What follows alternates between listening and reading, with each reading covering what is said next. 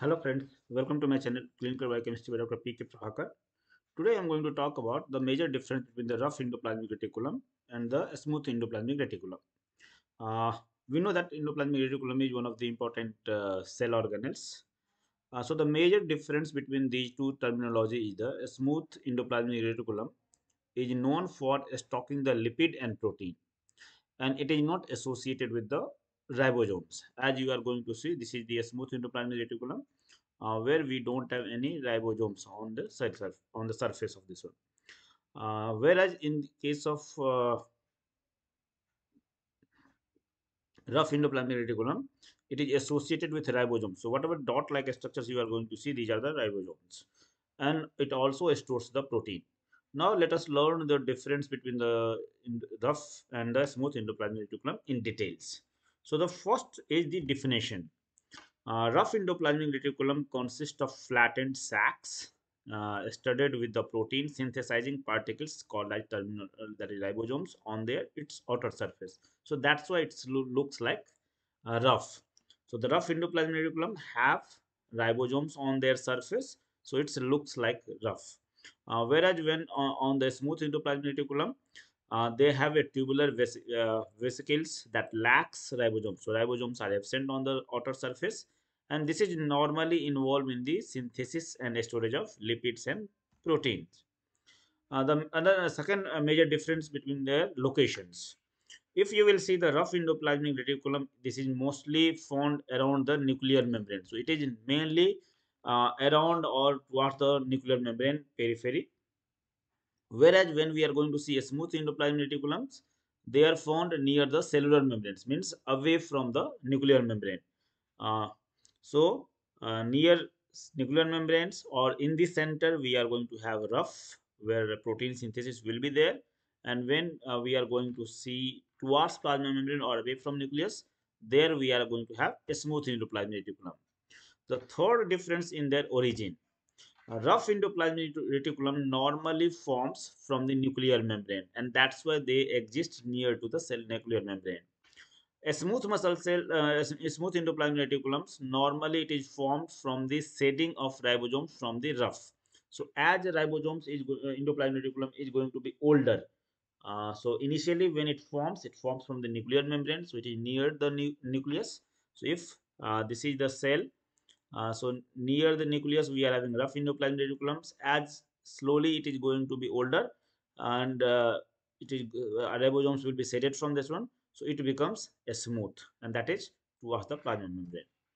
And the third major difference in their ribosomes. So if you'll see, on rough endoplasmic reticulum is having ribosomes, so obviously they are going to involve in the protein synthesis. And the smooth muscle endoplasmic reticulums, that is, does not have ribosomes on their outer surface, so normally they don't synthesize proteins. Then if you see the structures of the ribosome into both the ribosome and endoplasmic reticulums, rough ER possess narrow pores below the ribosomes. So whatever dot like a structure you are going to see, there we are having narrow pores, which is all allowing the passage of the newly synthesized polypeptide to the cytosol. Uh, in the smooth endoplasmic reticulum, because they don't synthesize proteins, so they are mainly composed of networks of tubules with few cisternae. This is the three different types of structure you will see in the endoplasmic reticulum. We are having tubular structure that is called as cisternae. Then we have something storage like vesicles, and then we are having tubules. So these three types of structure you will see it. In case of smooth endoplasmic reticulums, you can see few cisternae. Tubules are also involved in the synthesis and storage of lipids. Uh, then, if you'll say in the rough endoplasmic reticulums, they normally consist of mainly cisternae. So they are having mainly tube-like structures in the rough endoplasmic reticulum, where protein synthesis will be there, and few tubules. Whereas in this smooth endoplasmic reticulums, we are having few cisternae and more tubules, more vesicles. Cisternae are involved in the packaging and modification of proteins. So where we are having ribosomes, they are going to be associated with the protein synthesis. They are linked with protein synthesis, and so because of this, because they synthesize proteins, so they are having more major cisternae, and because cisternae is associated with the packaging and modification of protein. In the smooth endoplasmic reticulum, because they don't have ribosomes, so obviously they don't have such pores which is present on the rough endoplasmic reticulums for protein transportations. One term we are going to use that is called as ribophorins. What is ribophorins? These are the dome-shaped transmembrane glycoproteins, which is present on the ribosome endoplasmic reticulum membrane. So these ribophorins are present on the surface of rough endoplasmic reticulum, and these ribophorins are absent on the surface of smooth endoplasmic reticulum. These are transmembrane glycoproteins which normally helps in the communication. Then, if we'll see the involvement, their functions, the rough endoplasmic reticulums involves in the formation of lysosomes, whereas a smooth endoplasmic reticulums involve in the formation of spherosomes and oleosomes. What is spherosomes and oleosomes? Spherosomes or oleosomes are small cell organelles which is associated bonded by a single membrane and which take part in the storage and synthesis of lipid. So these smooth muscle cells are involved in the formation of these lipid storage single membrane bond cell organelles bond vesicles. And whereas rough endoplasmic reticulum, they are involved in the formation of lysosomes. If we see their presence, rough endoplasmic reticulum is found mainly in the protein synthesizing cells. Those cells which synthesize more proteins, obviously they will have more rough endoplasmic reticulum. So these rough endoplasmic reticulum are mainly present in the different glands because they secrete a number of proteins or protein associated compounds or protein producing organs. Whereas these smooth endoplasmic reticulums, because they are mainly associated with lipid formations, lipid storage, so these found in glycogen, lipid, and steroid synthesizing cells such as muscle cells and nerve cells. Then we are going to see the Golgi apparatus. Uh, Rough endoplasmic reticulum provides the protein and lipids for the Golgi apparatus, whereas a smooth endoplasmic reticulum provides the vesicle for the cis phase of Golgi apparatus. If we'll see the function, uh, this rough endoplasmic reticulum have ribosomes, so mainly they are associated with the production of modification of protein and their transfer. A smooth muscle cells, they don't have ribosomes, so obviously they are not going to involve in protein synthesis. Rather, they are associated with the lipid and storage of calcium ions. So these are the major difference between the endoplasmic reticulum. Lastly, if you see the disease which is associated with this endoplasmic reticulum, disease like spondyloepimetaphyseal dysplasia, that is associated due to the accumulation of misfolded collagen protein into the rough endoplasmic reticulum. The disease name is spondyloepimetaphyseal dysplasia. Whereas in case of smooth muscle cells, prolonged smooth endoplasmic reticulum stress might result in the development of progression of many diseases such as neurodegenerations, atherosclerosis, type 2 diabetes, liver disease, and ultimately even up to cancer it can cause. So these are the major difference. Now, if we'll go through the means other thing, that one, the major functions, if you can remember, if you want to remember it. So the rough endoplasmic reticulum or RER looks like uneven surface because on the presence of the, mainly in our case 80S ribosomes, and in case of prokaryote it is 70S ribosomes. Uh, the main function of this RER, rough endoplasmic reticulum, is to take part in the protein synthesis and help in the transportation and modifications for the proteins. And because transportation means transportation to the other part of the body or other part of the cells. It also plays an important role in the manufacturing, sorting of the protein, transportation of secretory proteins such as antibodies, insulin, or different other hormones, blood clotting proteins, blood clotting factors, then complement system proteins, various extracellular enzymes, collagens, mucins, in many cells like fibroblasts, goblet cells, hepatic cells, means many number of cells. Whereas in case of a smooth muscle cells, they don't synthesize protein, rather they are synthesizing in lipids. So these are the major difference between the both of the endoplasmic reticulum. So this is summary of rough endoplasmic reticulum. If you'll see, the rough endoplasmic reticulum is a part of endomembrane system that present in the cytoplasm of the cells.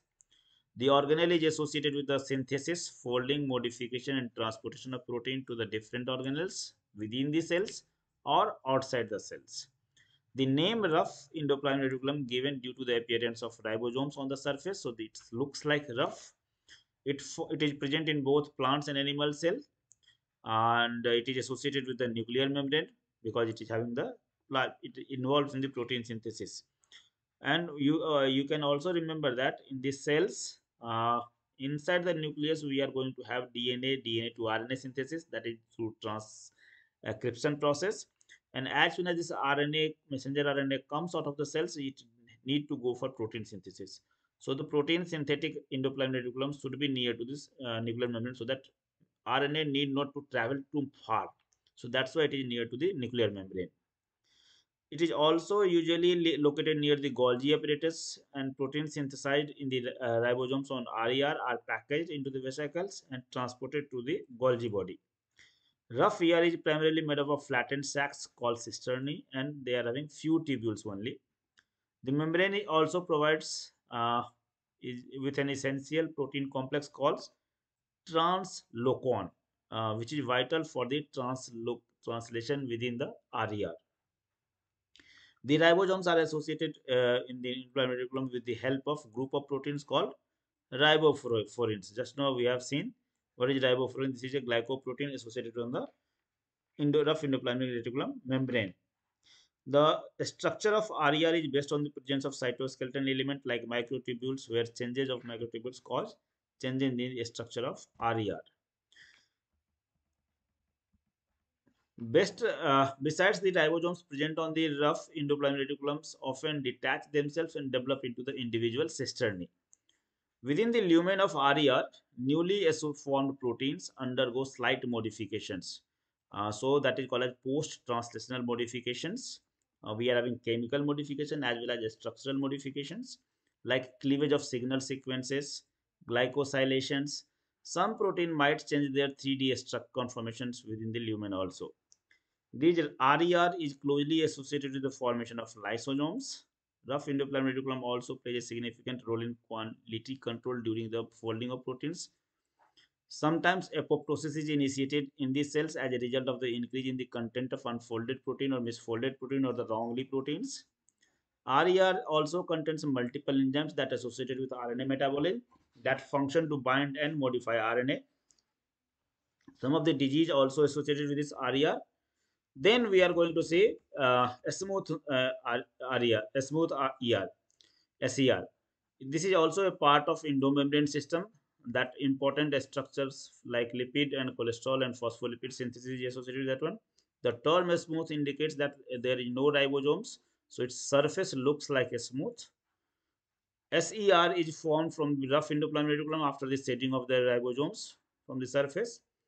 A smooth ER, like rough ER, found in both animal and plant. In human, SER is prominent in the cells in the liver that produces steroid hormones. SER is mainly composed of tubules. They are having very less cisternae. They are having more tubules. It is mostly located near to the cellular membrane, plasma membrane. And these structures are associated with the formation of spherosomes or oleosomes, which is lipid containing vesicles. The tubular structure of SER is prominent in the muscle and nerve cells. In human, that forms network with other cells. So these are some of the components like muscle cells. The sarcoplasmic reticulum is formed of SER.